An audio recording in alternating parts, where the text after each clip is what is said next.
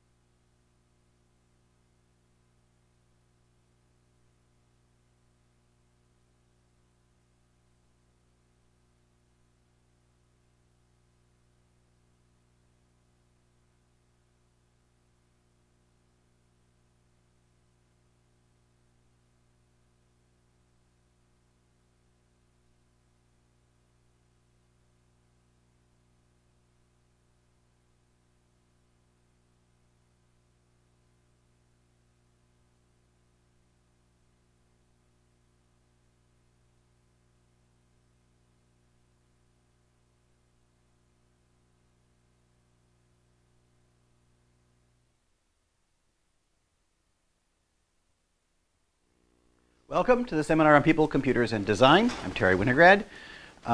Quick announcement. Next week, the speaker is going to be Mark Lavoie, who's in the computer science department, the graphics group here.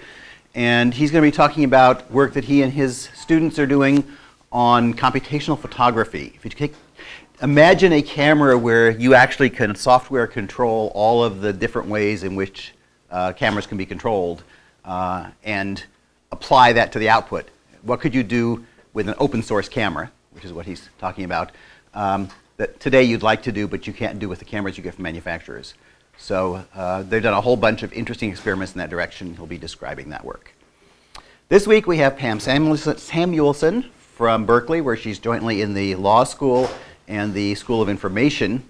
And that basically corresponds to her reputation, which is that over quite a few years, she has been the person who really both understands the technical issues and understands the legal issues. And I think that's rare. We find a lot of people who, of course, who know the technical stuff but don't know the law, and vice versa. She's published a lot in computer publications, including a regular column in the Communications of the ACM, and is sort of the go-to person for people who are in computing and want to understand what the legal issues are with the technical perspective. So the particular issue that she has been looking at recently is one which I'm sure you've all seen in the news, which is what are the legal ramifications of taking all the books in the world, copying them, and then releasing them in various ways. And that, of course, is what Google has been doing with the books program, stirred up a lot of controversy, and there's a current settlement that's being negotiated between Google and publishers, and that will be the focus. Great. Well, thank you for the invitation to be here, and thank you for coming.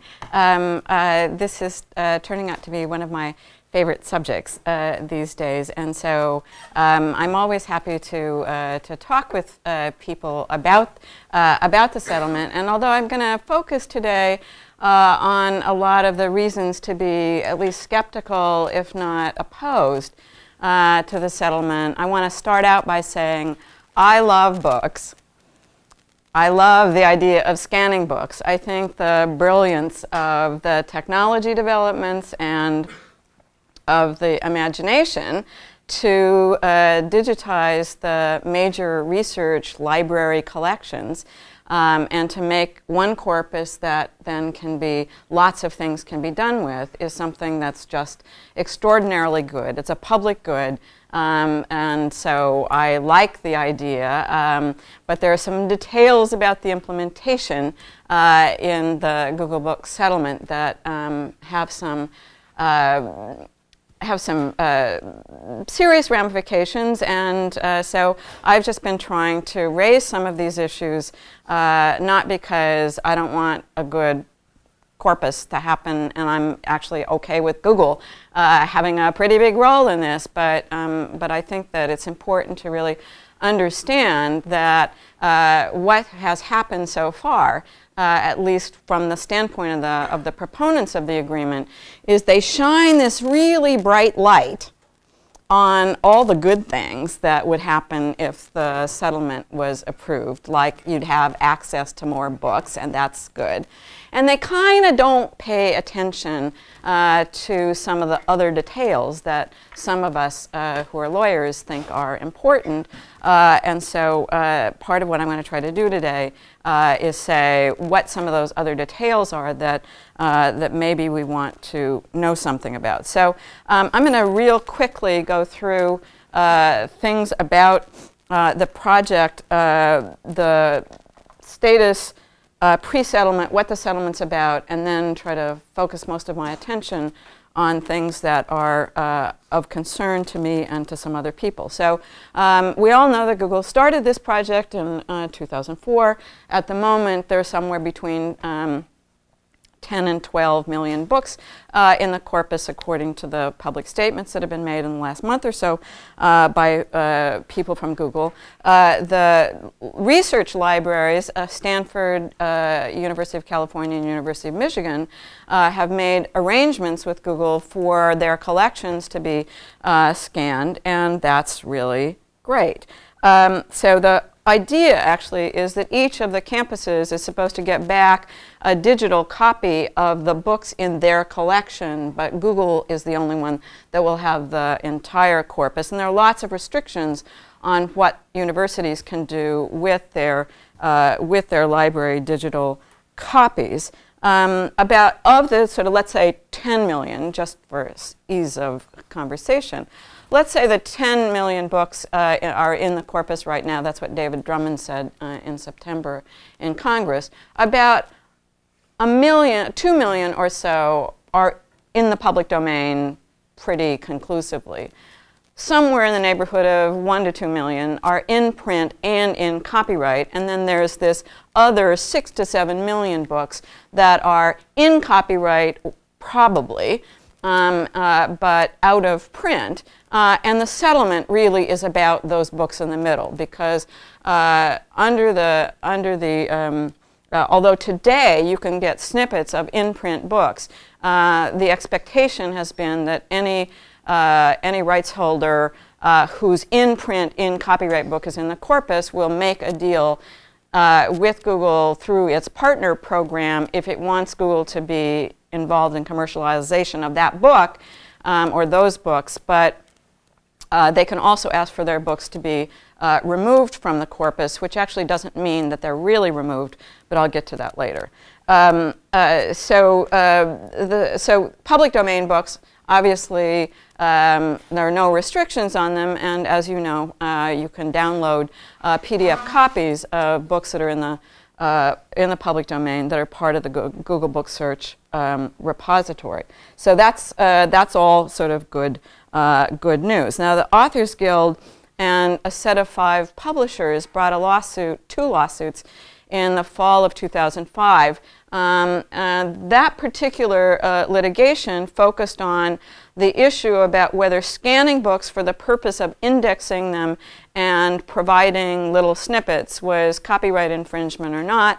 The Authors Guild and the publishers said that it was copyright infringement, and Google said that it was fair use. And the fair use argument is not a total easy argument, but it is actually one that I was persuaded that they would have won ultimately if the case proceeded to litigation, because there have been some other cases, particularly in the Ninth Circuit, which is here in California, that have said that scanning things to index them is actually a fair use, and I think that the reasoning in those cases would apply. There are lots of reasons why Google would want to settle this particular case. One is that although it thought it had a pretty good fair use defense, you never know, and the exposure that it was facing was pretty substantial. The copyright law right now allows recovery of statutory damages up to $150,000 per infringed work. And if you multiply the number of books that were being scanned by $150,000 per work for willful infringement, you can see that that's a lot of money. And so the motivation to settle, I think, was partly because of the exposure, partly because litigation is expensive. And what you had is publishers who've been facing a digital world that they've been reluctant to be very kind of experimental with. And along comes Google, and Google has ideas about how to create an entirely new market through its new technologies. And so fairly early on in the litigation, settlement negotiations started, and they spent something in the neighborhood of 2 to 2.5 years negotiating the fine details. They finally announced the settlement in last October. And here's the basic core provisions of the settlement. Google is going to provide $45 million to compensate copyright owners as to books that have already been scanned. That's only $60 per copyright owner, but they set aside $45 million to do that. If you do the math, you can see that they're actually not any close to being as many rights holders as money to give them, but that's another matter.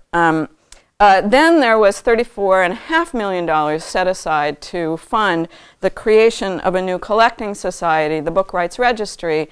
And the idea is that authors of out-of-print books could sign up with the Book Rights Registry and would be able then to benefit not only by getting the $60 if their book had already been scanned, but eligible for receiving funds if they participated in the commercialization that the settlement would allow Google to do. So the initial 3 services that are commercializations of the out-of-print books are first running ads alongside the searches that yield book search results, to sale of individual books to consumers that are accessible in the cloud. And then 3 is institutional subscriptions to a corpus of out-of-print books. And the rest of the money would go to the lawyers. That's $45.5 million. And I'm sort of like, they didn't do that much work. But anyway, and the idea is then Google is going to commercialize these out-of-print books through these various mechanisms. It's going to, for all the money that it collects, 63% of it is going to get shipped off to the Book Rights Registry, and the Book Rights Registry will be tasked with paying that money out to appropriate rights holders. Google will then keep 37% for itself. The way that the system works is the default rule of this is that Google initially will make a determination about whether a book is in or out of print.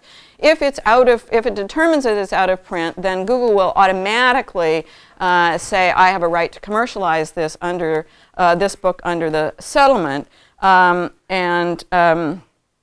But if it's in print, then the default is no display.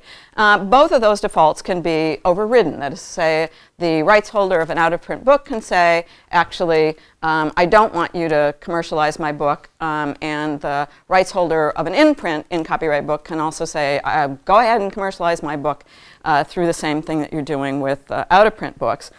And you can also ask for removal of books from the corpus, but if you look at the definition of the word removal, you will see that it just means that it can't be displayed.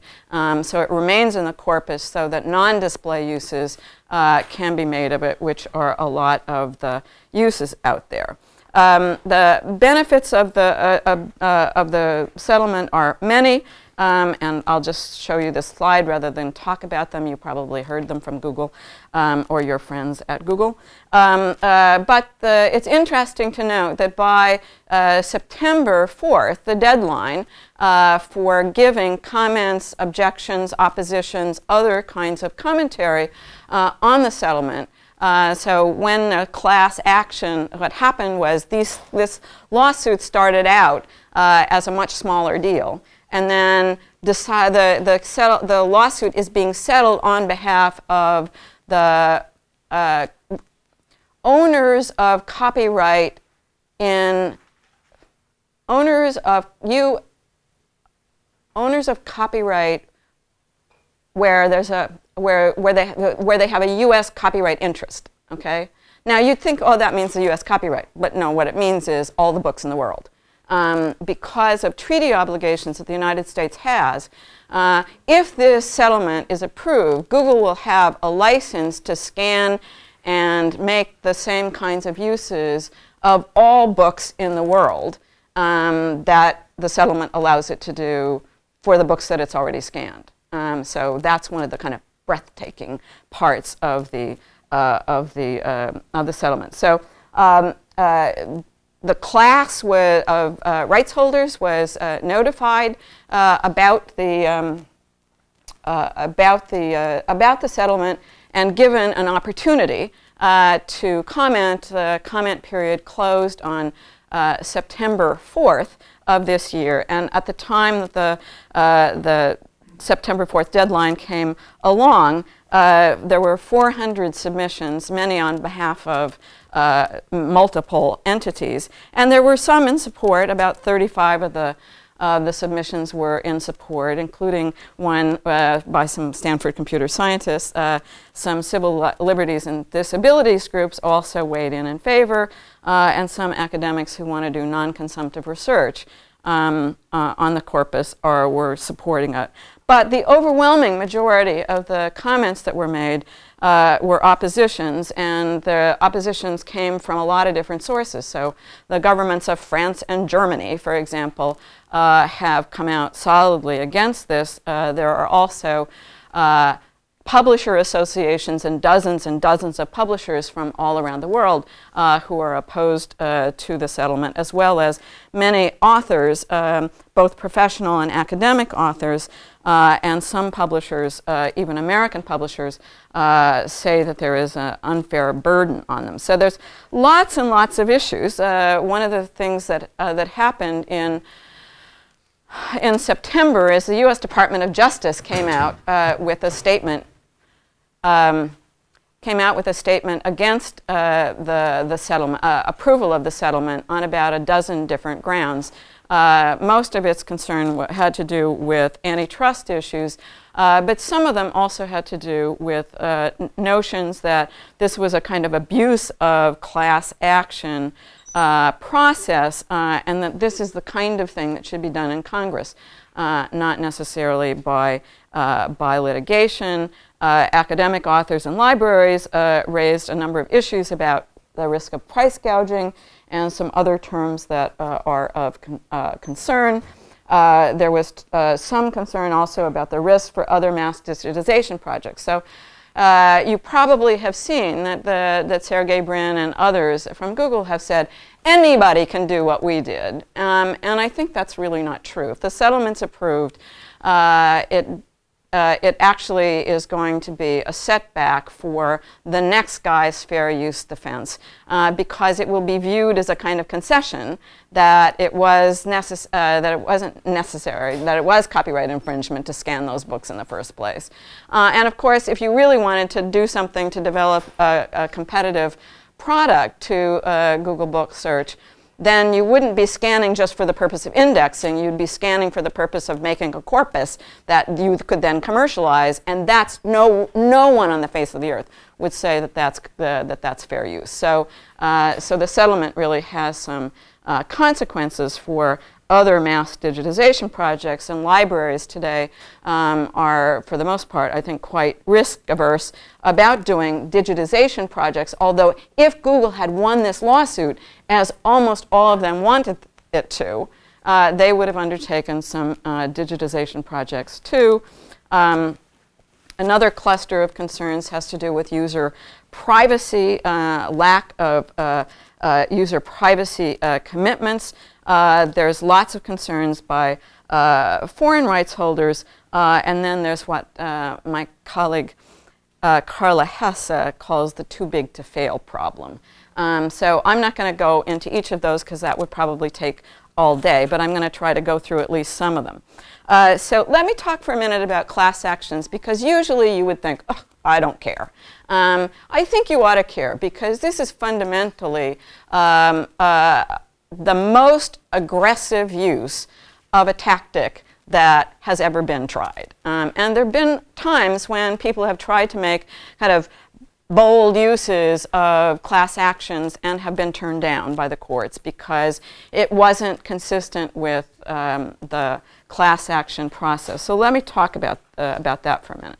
So the idea underlying class actions is kind of interesting. So the notion is that very often corporations can do bad things to people, and if they do bad things to people where each person is hurt just a little bit, it's not going to be worth that person's time and energy to bring a lawsuit to challenge the conduct, because you'd have to spend hundreds of thousands of dollars to get a judgment when you only would get $100 at the end. Okay, so it doesn't make any sense. But if the same corporation has been doing that thing to everybody, then the aggregate harm that might be done by that same corporation can be pretty substantial. And so if you will find a way to aggregate those claims through this class action mechanism, then you get then to some deterrence by companies against doing bad things.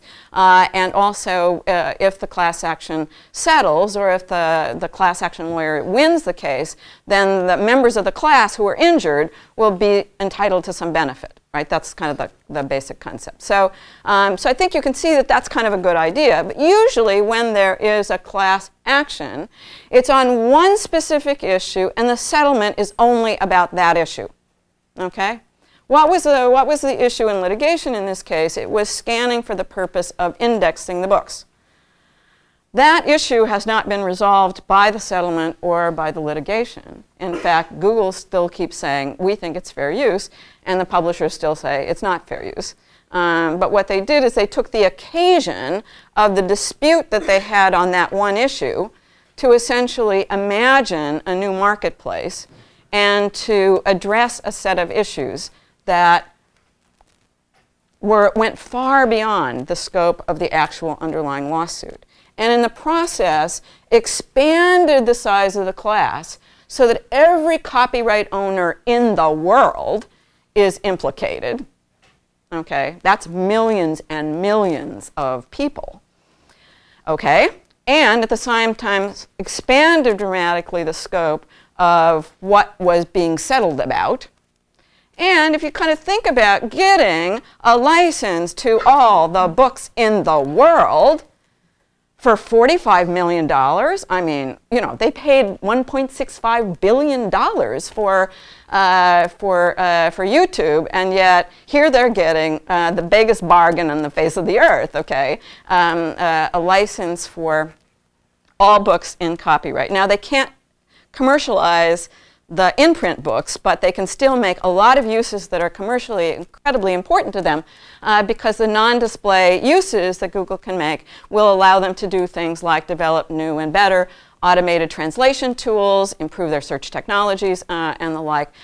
So it's not as though they don't get a right to make any uses at all of the in-print books.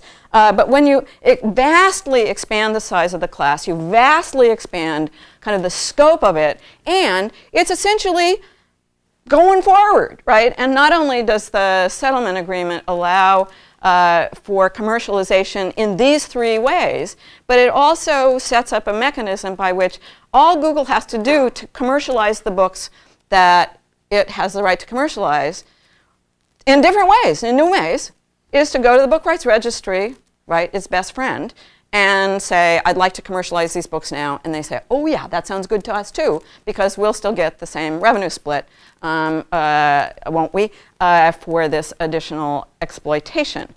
So in some measure, what you're doing is kind of giving Google a blank check to essentially engage in activity that would be considered clearly infringing activity, but for the settlement, and kind of giving them a blank check about what all the future uses might be.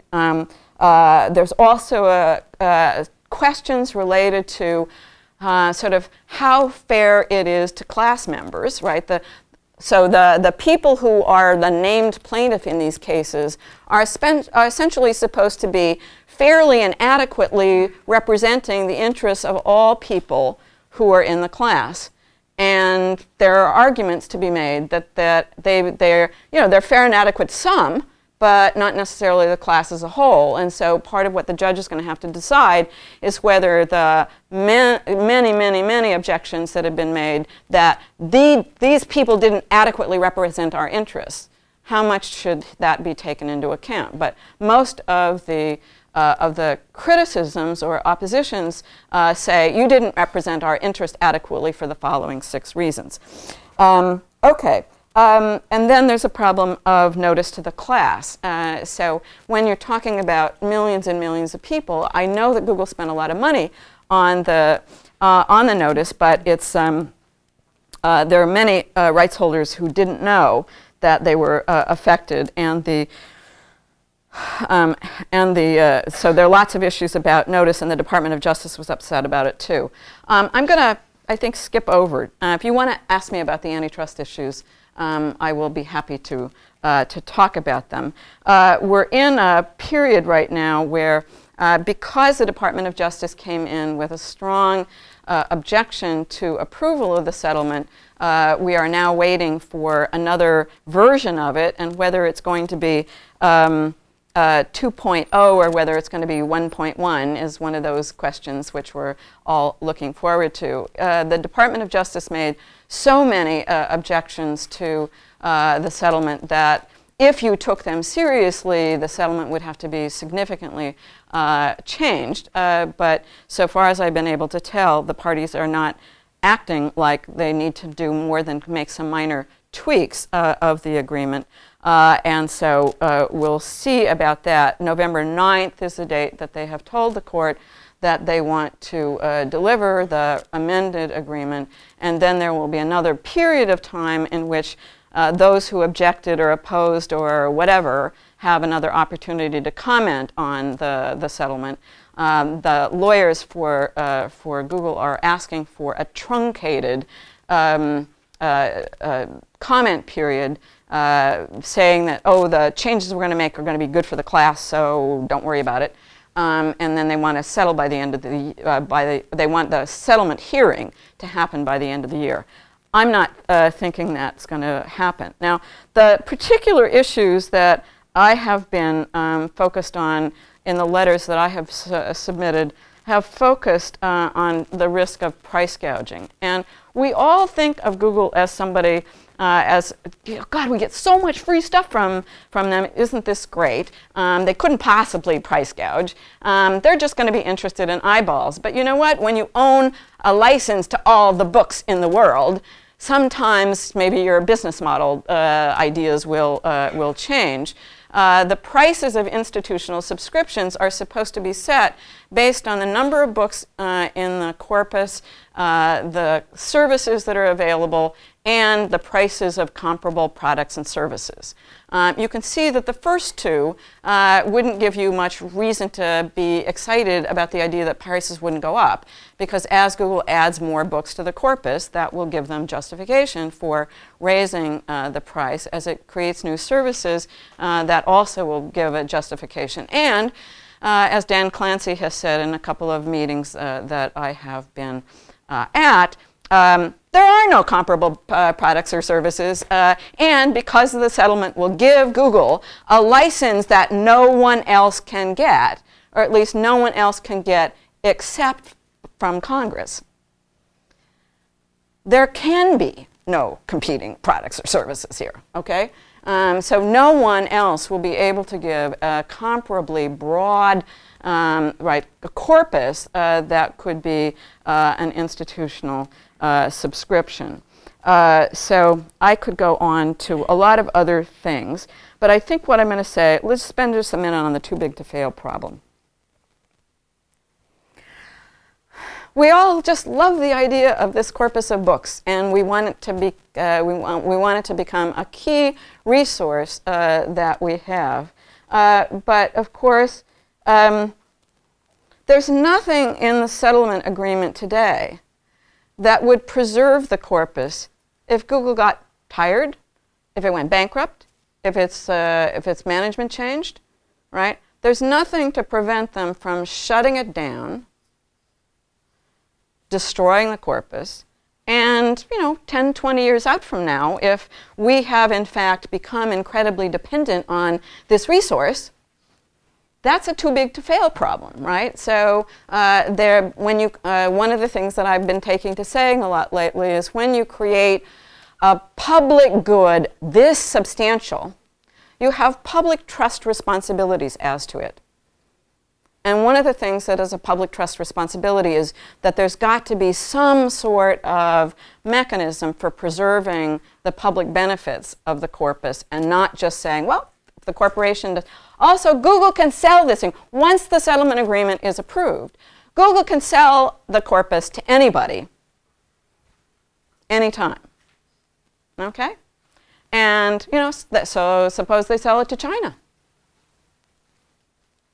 Suppose they sell it to Rupert Murdoch. Suppose they sell it to Reed Elsevier. Okay? Now, if you don't worry about price gouging from Google, maybe you will if it gets sold to somebody else.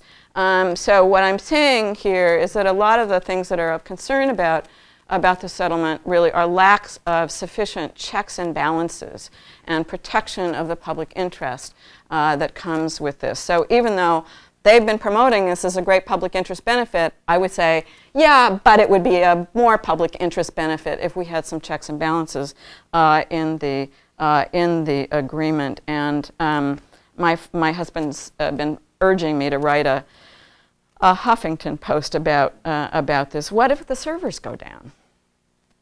Google Books. I'm looking for them. 404, Google Books not found. Okay, what do we do then? Okay, so part of the reason to really want some redundancy here is because, Brin's op-ed in the New York Times says, oh, we're going to preserve books forever, right? No, we're not going to be the Library of Alexandria, which gets burned to the ground. It's like, yeah, well, it would be better if we had some redundant sort of servers where these things might be found. So there's another sort of dimension to the too big to fail. So let me just say a couple of things about what can the judge do. Okay, the basic notion is that litigants can't settle class action lawsuits without a judge approving it. And the issue that is supposed to be before the court in a class action settlement is not whether the settlement is in the public interest. I mean, people may make arguments about that, but that's not what the issue is before the judge. The issue before the judge is whether the settlement is fair to the class and whether members of the class's interests are adequately taken into account. And I think the foreign rights holders have the strongest of all the arguments about this, not only because many of them didn't get notice directly, even though they are class members. They found out about it through other people, but also because the people who negotiated the settlement were members of two organizations which don't allow foreigners to join. Okay, so the notion that they could adequately and fairly represent the interests of foreign rights holders seems kind of implausible. In addition, in order to be able to qualify even for the $60 that you're supposed to get if your book has already been scanned, you have to fill out a bunch of paperwork. You can't just say, oh, send me the check. And so in the course of doing that, you also have to have a US taxpayer ID. And it costs $300 to get a US taxpayer ID if you're a foreigner. And so you can see, and you're going to have to pay US taxes on any money that comes from the book rights registry. So from the standpoint of the foreign rights holders, this is not a fair and adequate settlement. So one of the options is for them to narrow the definition of the class so that foreign rights holders essentially are outside of the agreement.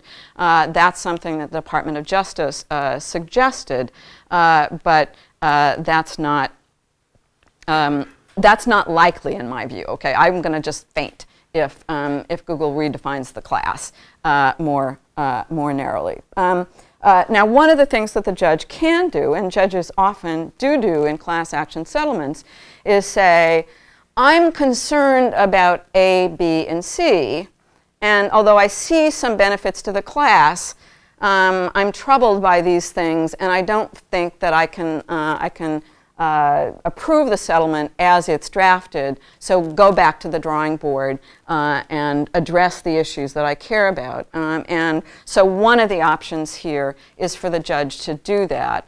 Then, even if the judge does approve the settlement, which I will be just flabbergasted if he does, or at least flabbergasted if he does it as is, then it will be appealed to the objectors will be able to appeal approval of the settlement to the Second Circuit Court of Appeals. And this one is a case that, because of its scope and breadth and because of the public interest in it, could go all the way to the Supreme Court. Okay, so I think I'm going to just stop there.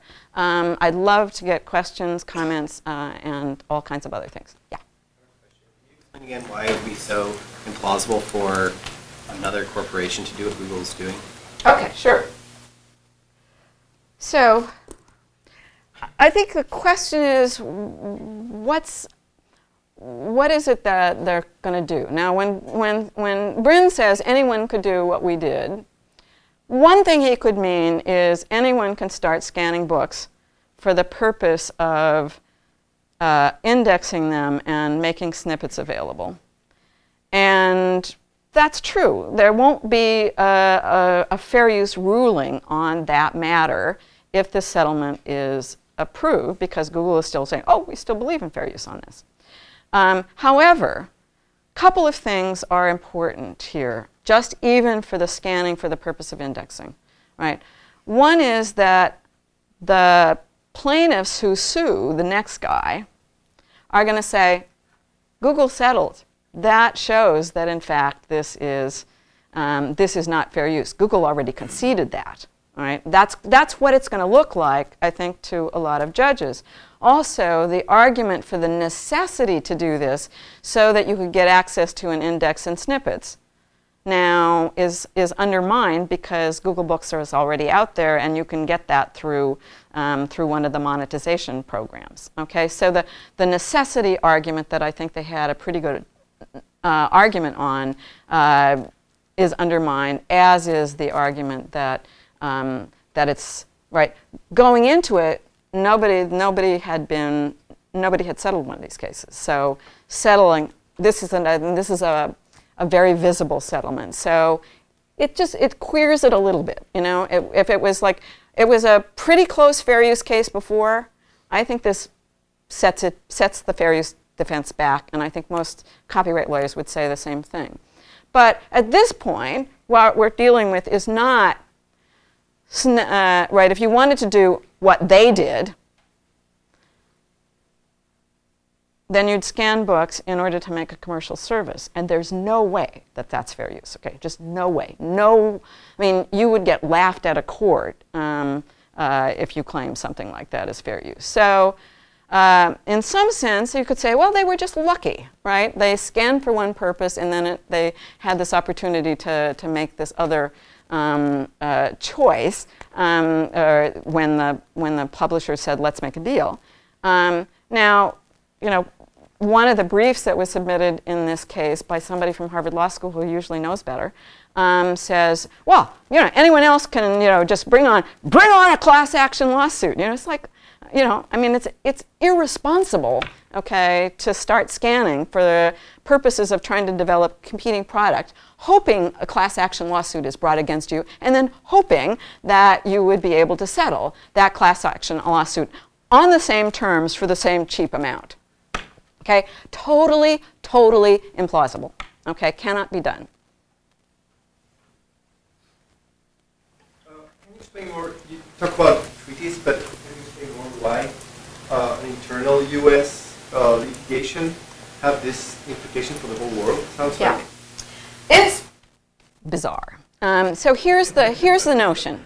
Okay, when the United States or any of the other countries that are members of these international treaties, what they do by joining the treaty is say, I will extend copyright protection to your nationals' works in the United States, and you also recognize copyright from U.S. authors in these other countries. Okay, so everybody has a U.S.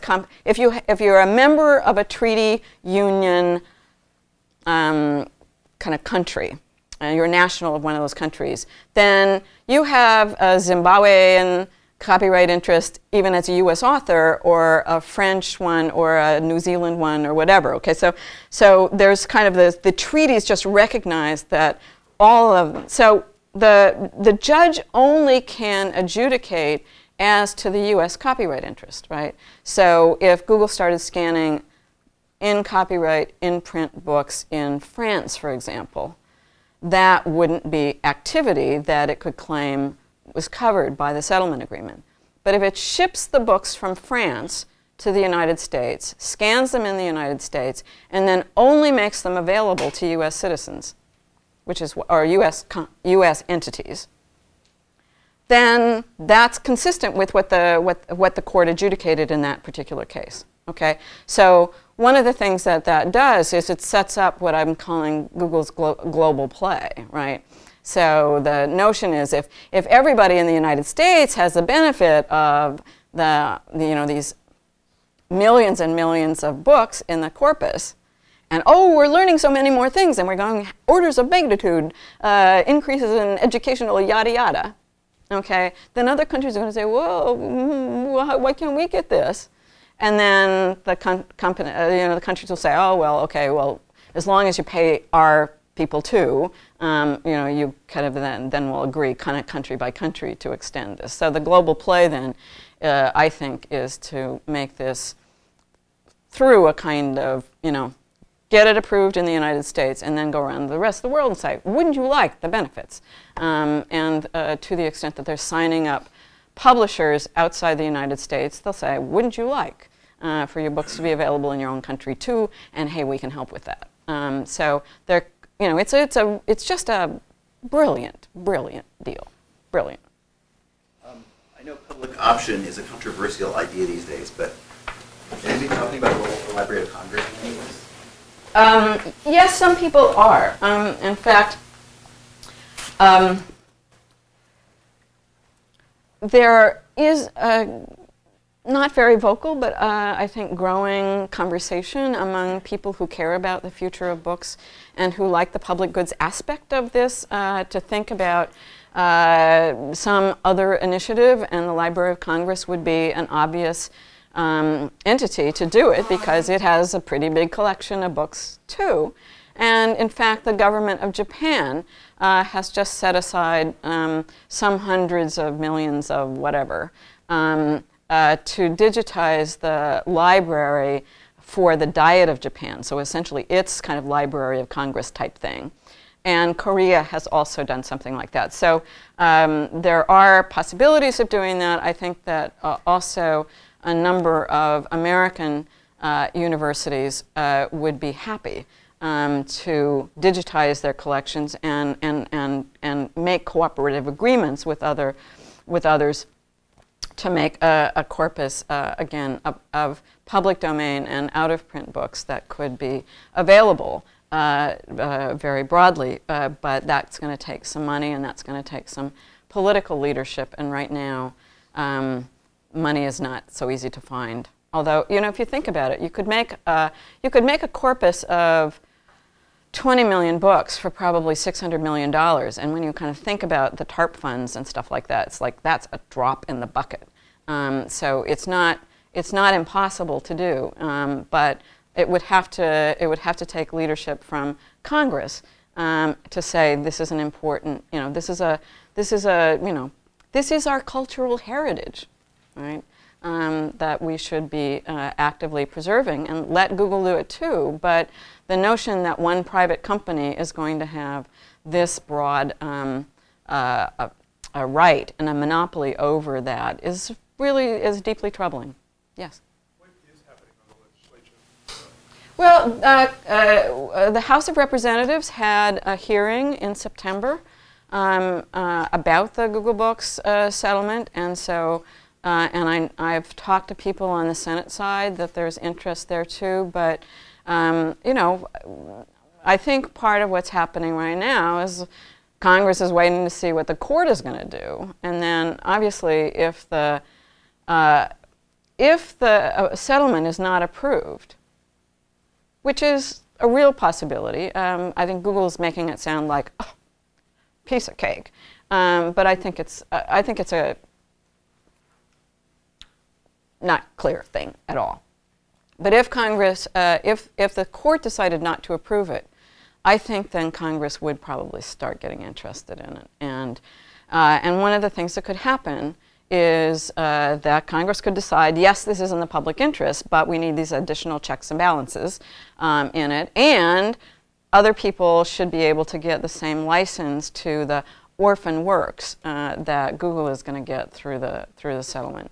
So right now, the Department of Justice is kind of slyly suggesting that the Google and the Authors Guild and the Association of American Publishers find a creative way to give others than Google the same license that Google is going to have to the orphan books. The orphan books are the books that if you try to track down the rights holder, you can't find them. And there's a big debate about how many orphans there really are. Some people think the majority of the books that are out of print are orphaned, and some people think only 2% of them are orphaned. David Drummond, in his testimony before Congress, suggested that it was about 20%. My guess is it's larger than that, particularly since we're talking about a lot of foreign books, and they're not going to be easy to locate in the United States. So that could give some impetus to orphan works legislation, which has been introduced, and Congress and the Copyright Office have actually been supportive of orphan works legislation. And Google is saying, oh, well, orphan works legislation will become more likely if the settlement is approved. I think that's what they'd say in order to get everybody to calm down. But I think it would actually take the wind out of the sails of any orphan works legislation, whereas if the court turns it down, all of a sudden the action does shift to Congress. So it's a follow-on question. Some people have expected this to happen, sort of the way it's playing out right since the beginning. Google would start a project, there would be a lawsuit, there would be a settlement, people would object to the settlement, there would eventually be legislation. Then somebody's smarter than I am. So taking a view from 35,000 feet, is that the way these kinds of things have unfolded over the history of law? Well, that people fight for a while and then eventually the lawmaking body fixes it? Yes, and in fact this is far from the first class action lawsuit that's been brought in the copyright space. So a number of other, the Amazon brief does a really brilliant job of showing examples of controversies about new technology issues. They're almost always new technology issues, where there's an argument here and there's an argument there, and a class action lawsuit starts, and they fight for a while, and then it goes to Congress, and Congress fixes it. And so there's a pattern of that in the past. I think that Google would much prefer that it be done by the judge. And actually the first thing Dan Clancy ever said to me when he came to talk to me about this was, Pam, we have to do this through the class action settlement process because Congress is broken about copyright law. And my response to this is, okay, so you think one branch of the government is broken, so let's break another part of it in order to overcome the problems with that one. I think that's just too cynical, frankly. What the scope of the settlement agreement is so vast that it's truly a legislative matter. It is not. It's not a class. This is not a class action settlement This is using the existence of a lawsuit on one issue to restructure the market and make it like Halloween, make it look like a class action settlement. Clarification about class action. Is the Google is asking the class, because it looks like they are the General Motors and trying to represent the drivers or the car owners. So who is asking for the class action or defining the class action? Yeah. The class.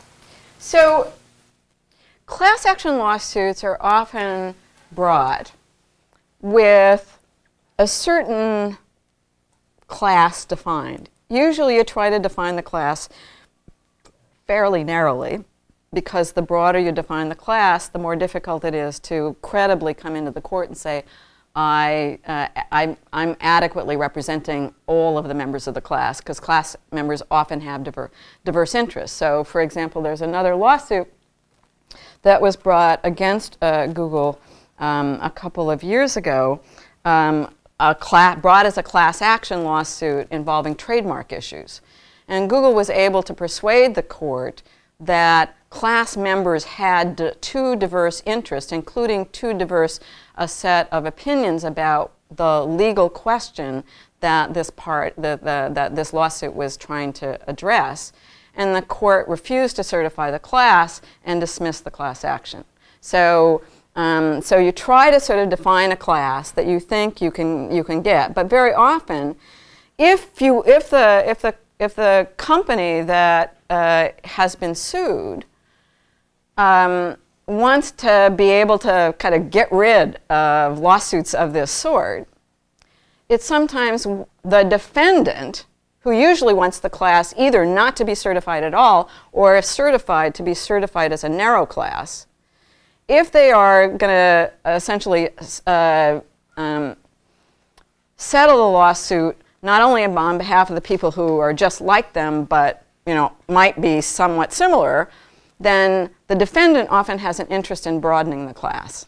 Okay, and I think that's true in this case. That it is as much Google's interest for the class to be defined as all copyright owners in the world, as for the Authors Guild and the Association of American Publishers. They have been purporting to represent the interests of all authors on the one hand and publishers on the other. And their first the class action lawsuit that was filed in 2005 claimed to represent all owners of copyright interests of authors of books in the University of Michigan library. Okay, so it was a much more narrowly defined class. So I think Michigan has something like 5 million books maybe that they've made available to Google to scan. So that's less than all the books in the world. So the class got expanded dramatically. And you want to do that in order to just say, okay, now I'm selling this to everybody. And that makes it more valuable to you. Yeah, I'm also a little bit confused about the idea of a class action lawsuit, but rather than ask the same question again, I'd ask, is there some sort of parallel between what's happening here and what happened with digitization of music?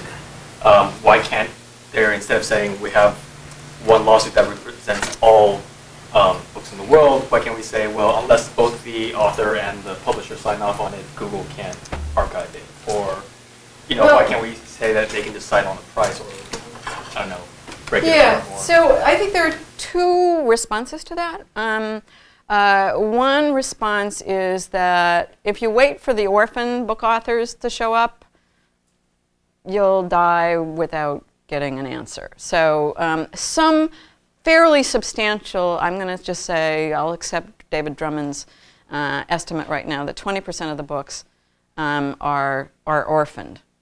It means that nobody can commercialize them if the rights holder has to show up and affirmatively say yes.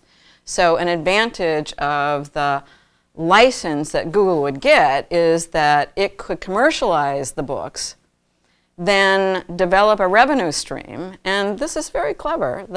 Then the revenue stream goes to the book rights registry. If some of the orphan books turn out to be incredibly desirable, right? Now the really interesting thing is, like, are orphan books valuable or not? Sort of nobody knows, really. Now the argument is, well, they've been out of print, though they're not valuable. It's like, that is baloney, okay? Because the economics of the digital publishing situation are totally different from the economics of traditional book publishing.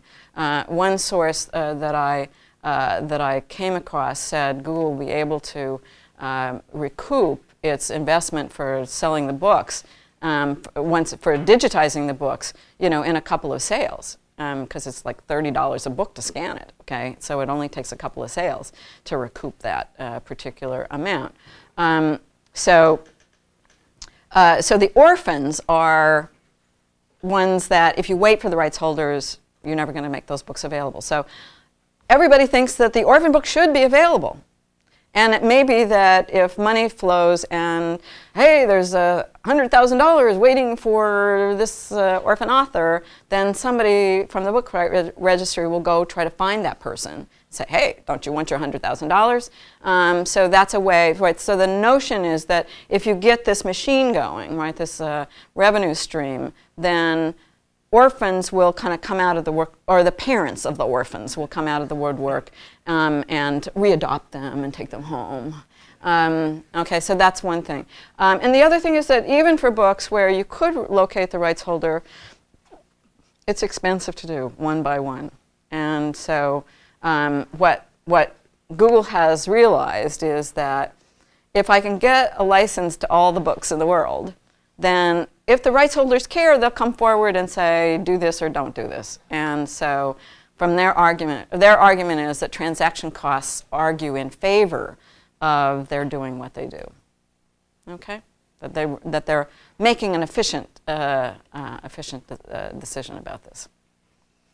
So what should happen to the money of books whose authors never come forward? I mean, in your sense, sort of morally or ethically, rather than like the current. Well, let me tell you first what the settlement agreement said about this, okay? Because this is really pretty interesting. So the settlement agreement essentially says that if after the first 5 years of the operation of the Google commercialization of these books, the orphan book holders, book rights holders don't come forward, we'll just pay all the money that was collected for them out to us, the other registered rights holders. And the Department of Justice said, hey, wait a minute, okay, you don't own any rights in those books. What makes you think that you're entitled to a windfall payout on them? And I think something like 6 states came in and said this dimension of the settlement is actually inconsistent with state unclaimed funds laws. And the Department of Justice objected to it also, saying that it created a conflict of interest within the class because registered rights holders would just assume that the unregistered rights holders never show up because I'm going to get it all for myself if those guys don't show up. Okay, so I think that one of the things I'm quite sure will be changed about the settlement agreement will be some change about that. Now the question is, what kind of change should be made? One possibility, which the Justice Department suggested, is that you spend the money looking for the parents of the orphans rather than on kind of paying it out. In fact, they had such an expectation that there were going to be just millions and millions and millions of dollars to be paid out to all the rights holders, that they had a little thing that if there's any left over after we've not only sort of compensated our rights holders but also spent all the orphans' money, but if there's any left over that, then we will book rights registry will pick its favorite charity and give some money to the charity. It's like, okay, now you wonder why I'm worried about price gouging, right? If they are planning through this agreement to essentially subsidize their favorite charities after paying themselves handsomely, it doesn't seem to me like they're thinking about low prices. Okay, that's really something. So that's one thing you could do, is just use the money to find the orphan rights holders. In the submission that I made to the judge on behalf of some academic authors, I suggested that you use that money to lower the price of institutional subscriptions. So that's another thing could be done with it. I don't think that's what I don't think that's what the amended agreement is going to do. I think it's more likely that they'll adopt the suggestion from the Department of Justice. Yeah. Just very briefly, on privacy issues, I can sort of think of maybe 3 categories. One, the direct one. Does this settlement affect privacy with respect to use, particularly? Number 2 is there any way in which copyright has been used to ensure privacy that might be breached by this agreement? And then third, the more longer-term view is if Gordon Bell's view of the log to life comes to fruition 20 years down the line, could the same play be made against law? Okay, I think I know the answer to the first one fairly easily. So a reason why there has been so much emphasis in the submissions to the court about privacy issues is that many provisions in the agreement call for monitoring usage kind of on an individual basis. So when, and it's kind of ironic that the only provision out of dozens of provisions that call for monitoring, the only provision that speaks to privacy at all is a privacy policy for rights holders. So that if rights holders who sign up with the Book Rights Registry don't want their name and telephone number to be available to anyone who wants it, they get that data private, right? So the fact that they took care, right, the Authors Guild and the publishers basically took care of their privacy and then said, let's basically collect all this data about everybody else, kind of seemed imbalanced to me. And so there's a lot of interest in trying to develop policies that address the privacy issues. So the Electronic Frontier Foundation's brief to the court on behalf of privacy-sensitive authors is something that I would look to if I were you and you were interested in that dimension. Yes, and actually, if you want to know, I'm a little disappointed that the libraries didn't do anything really for privacy in the negotiations. They were involved quite intimately with the negotiations about certain aspects of the settlement agreement, and you would have thought, since they have this historical role, that they would be sensitive to it, but they haven't been. So, I mean, privately they'll say, oh, I'm really worried about this too, but, you know, when it came to sort of negotiating, maybe they tried, but they didn't make any headway. So in terms of sort of the copyright as a way to protect privacy, there are times when if somebody is about to publish your private diary, you could stop that from happening. But copyright really is about kind of economic regulation more than anything else. So it's not really used commonly to protect privacy. And then I don't know how to answer the other question. Sorry. Yeah. Explain further how the actual figures involved are arrived at, because it seems like, well, first of all, I don't know what the actual precedence is behind that, but also seems like the actual worth of the copyrights involved is going to be really heavily tied to how the information is actually used. So what's going on? What's going on there? Well.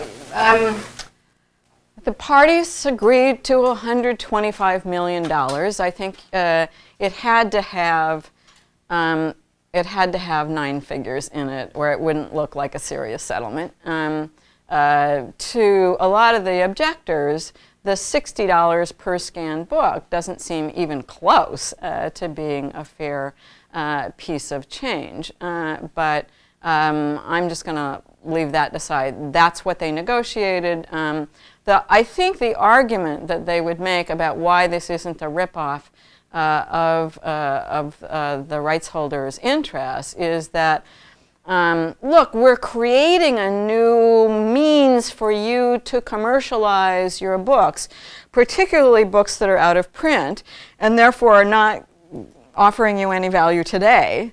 Tomorrow, excuse me, once our machine gets going, there will be then streams of revenue to you, and you'll be glad we did it in the long run. I think that would be their argument. And so, you know, David Drummond says, we're going to breathe new life into out-of-print books. And I think actually they were brilliant in recognizing that although many books are out of print, that doesn't mean that in fact they're valueless, or that if they were easily available in a cheap fashion, that there wouldn't be a market for them. So I think it was a brilliant move. So when David Drummond goes before Congress and says, oh, these books, they're out of print, they're valueless, nobody worries about them, it's like, excuse me, you would not be spending hundreds of millions of dollars, okay, on this project if you thought they were trash, okay? Just let's be clear about that. And so you know, but they're so brilliant. I have to say, the public relations talent in that company is really, really breathtaking. Not too big to fail. Yes, we had a recent case where people didn't want to let it fail. But what about AT&T? Remember a breakup of AT&T? Could we see a breakup of Google or Google Books?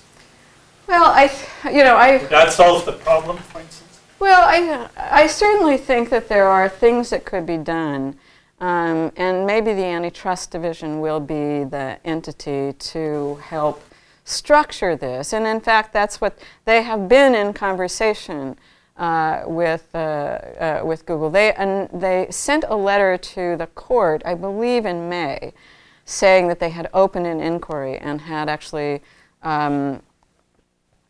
opened an investigation about this and had started issuing civil investigative demands, which is kind of what they do when they're kind of serious about something. The judge wrote back to them and said, I want a report from you by September 18th, because he was expecting to hold the fairness hearing on October 7th, so he wanted an opportunity to get their views. And although the Department of Justice came in and recommended against the approval of the settlement in its current form, said that it was in conversation with the parties and wanted to help them to work out something that actually could become acceptable. So, as I said earlier, the number of issues that they raised is quite large, and most of them would not be simple matters to accomplish. But one of the things that they are trying to do is figure out a way so that competition could happen, right? Right now, the concern is that there will be a foreclosure of meaningful competition in the corpus of books to be available as for institutional subscriptions, unless somebody else can get the same license, at least to the orphans, that Google would get. The point is not just competition, it's also redundancy. Yeah. Oh, absolutely. That's what I totally agree. I saw you nodding when I talked about that. Yes. Redundancy. Yes, right, exactly. You want the last book not to be found. Yes. Exactly. So it has to be done. Okay. A question from the back. You've mentioned about international publishers. So, and obviously they do not have getting anything, but giving many things to this settlement. And also you've mentioned about the tension between society and technology. So new technologies also have some tensions between its application in society. And actually, Japanese Information Processing Society just gave an announcement, official announcement, saying that we are opposed to this kind of application of technology because of the class class action is too broad, and Right. it's really it gets tensions between society and technology much bigger. So the Information Processing Society in Japan, they're computer scientists and engineers society. So they just gave a public announcement. So I suppose there are similar opposition from many countries. So what do you think about this action and the broadness of the class action? Well, you know, the number of objections and criticisms of this settlement, what I've been told, and I'm not a class action specialist, is that there have been more objections to this settlement than any other in the history. And the judge basically was out of his mind because they got 400 submissions in a short period of time, and that was a lot of paperwork to deal with. But I think that if more of the people who were actually affected knew about it and realized, there would have been 4,000, 5,000, 10,000 more, because the number of copyright owners affected by this is extremely large. Again, I think foreign rights holders have the strongest set of objections. I think that there are some serious objections also from US authors, but I think that this is an issue that probably will be debated within not only publishing and author communities, but also information processing societies, as you say, because this affects deeply all of us. And so we want the corpus of books. There's a huge public good there. Now we just got to make sure that there's some checks and balances in place so that the risks of bad things happening are reduced. Thanks. Thank you.